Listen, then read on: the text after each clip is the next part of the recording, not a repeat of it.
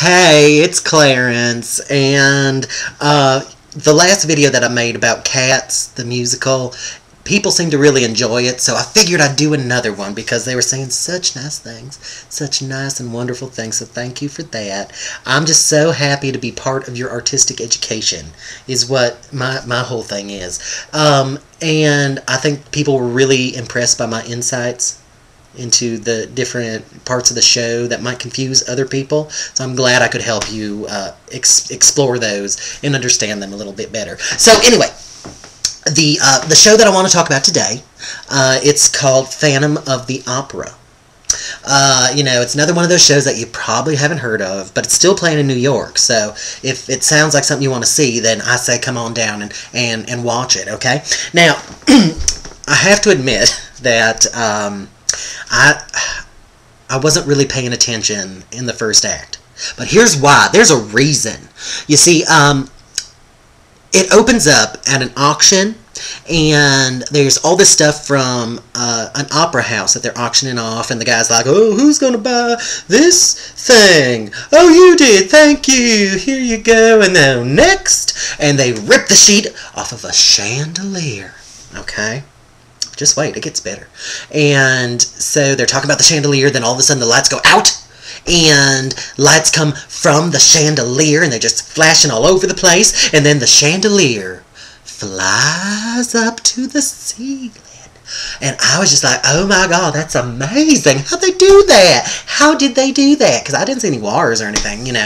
And so, so for the rest of the first act, I was kind of watching the stage with one eye and watching the chandelier with another one, trying to figure out what it's going to do next. And it does something, but it's kind of a spoiler, so if you don't want to hear what happens to the chandelier, I would just cover your ears for the next 3 seconds, okay? It flies back down to the stage.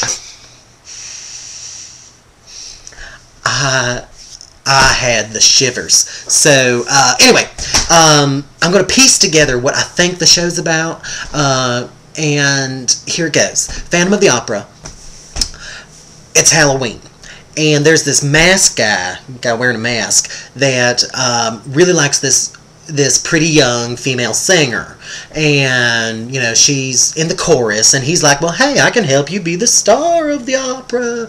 And she's like, well, okay, I don't know though, because I'm kind of happy being in the chorus. And he kidnaps her and he takes her down into the sewer, and the sewer has all these candles in it, which I think is traditional in Europe, where the show takes place in Europe. And so he takes her to this place in the sewer that's got like this big pipe organ, and he's playing her songs that he wrote, like he's a like a frat boy with a guitar at a party or something. And then she's like, well, oh, here's an important part. She's like, well, hey, you're wearing a mask, why? And she takes the mask and rips it off, and he's wearing another mask. He must really get in the spirit of Halloween, because, that's dedication. 2 masks. And the other one looked like it was, like, stuck on, so, he was probably sweating. Anyway, so, so she's like, okay, well, you can be my voice teacher, or whatever. And he's like, okay, well, I'm going to do things and scare everybody in the opera house till they perform my opera, and you're going to be the star.